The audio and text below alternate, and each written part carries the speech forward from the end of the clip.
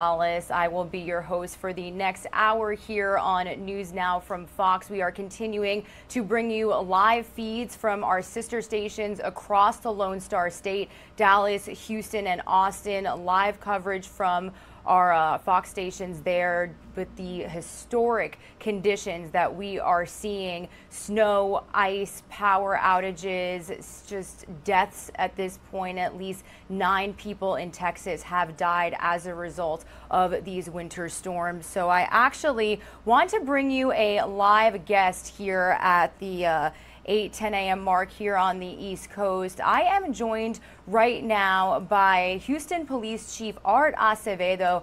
Art, how are you doing? I know as a first responder in these unprecedented times in the Lone Star State, this must be incredibly hard to watch your community like this.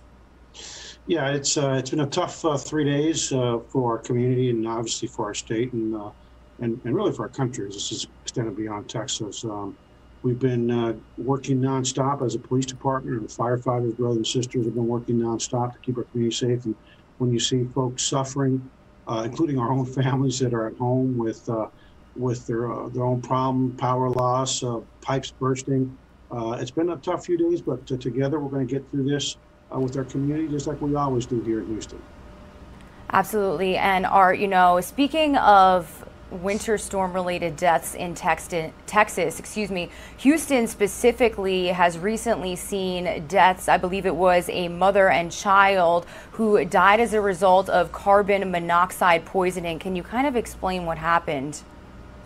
You know what's sad is that folks are desperate for warmth. If you can only have so many blankets in a home, and God forbid, if you don't have enough, you end up making choices in terms of using your stove or barbecues or even sitting in cars. And so our officers and firefighters responded to a home where sadly the entire family was poisoned by carbon monoxide, which, as you know, is odorless. You don't smell it, you don't see it, you don't taste it.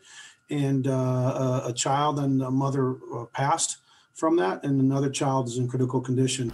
And so I think it highlights the fact that you need to go to warming centers that are open throughout the city if you need to, but please do not utilize items that are not meant for warmth in your home. And then on top of that, we've had a couple of other people die from the exposure. A couple of our homeless folks, some don't heed the warning to go to the shelters. We've transported the folks to shelters. We have 800 homeless in shelters, but we've lost 2, and we believe that some of the other deaths that we've had this past few days will end up being weather related, but we'll have to wait for the medical examiner's report for a final determination. So it's been a tragic few days.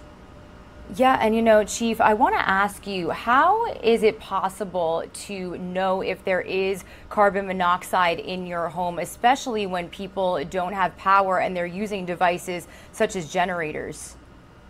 Yeah, homes with the modern codes, you're supposed to have alarms, smoke alarms that include the carbon monoxide alarm, and that are not only electric plugged in, but also with battery backup. And so, unfortunately, this is a working class city in terms of a lot of folks, are just the salt of the earth, but they don't have the proper alarm system. And so the other thing that people do is they get in their cars and they sit in the garage. They think that with the garage open, that's enough circulation when it isn't. So like the fire chief here has made real clear, if you're going to use your car for warmth, you've got to get outdoors, get it completely out of the car, make sure you're in an area where you have plenty of circulation. And so, my heart aches for our community. Quite frankly, you'll never know the extent until people start trying to contact relatives. Who knows what else we may find, but we're hopeful that it won't be that many more deaths. Absolutely. And, I think that another important point is road conditions. The snow is piling on top of the roads. We actually spoke with a sister station in Houston and Austin. Austin showed freezing rain. I know you guys as patrolmen are out on the roads a lot. What have you guys seen just driving around the town as first responders checking on your community? Yeah, I like to lead from the front, so I spend a lot of time in my own police car, black and white. Been out in the city with some of my assistant chiefs, and we've had close to 900 traffic crashes since 6 p.m. Sunday night, Valentine's Day.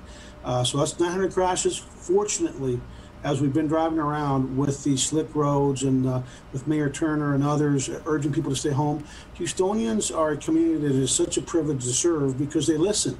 Our roadways have been lightly traveled, and as a result, we've only had one fatality, one traffic fatality in America's biggest, fourth biggest city, soon to be third largest city, and the biggest city in Texas. And that just speaks volumes as to the mutual respect and trust that the people we serve have with our police department and with our elected officials. And I think it speaks volumes as to the leadership of the city and the community that we serve.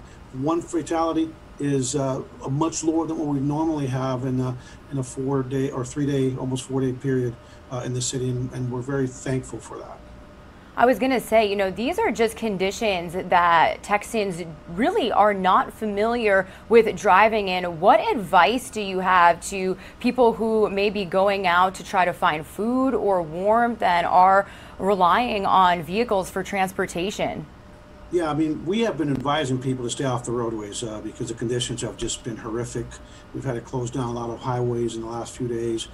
But the advice I would have, if you are having to drive, if you're forced to drive, if you need to drive, slow way down. Slow way down. Don't slam on the brakes. Give yourself plenty of distance. And remember, we have a lot of traffic signals around the city that are out because of the loss of power.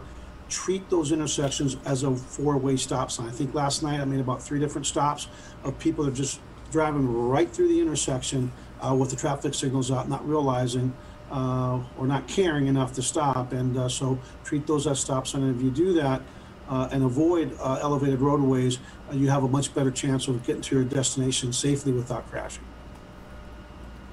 Absolutely. Well, Houston Police Chief Art Acevedo, is there anything else you would like to tell your community, not just in Houston, but to Texans all around, really trying to brave these unprecedented conditions? Hey, I'm praying for my community. I'm praying for my officers and their families, and just know that the men and women in blue, we're not going to give up on you, so don't give up on us. We'll get through this together, and hope and sunshine is right around the corner. So about a day or two away, we'll be back to normal. Absolutely. Well, Art Acevedo, thank you so much for joining us here on News Now from Fox. We commend you and your team for keeping Houston safe and for giving these updates from your state. Thank you very much. Have a great day. Absolutely. Well, we appreciate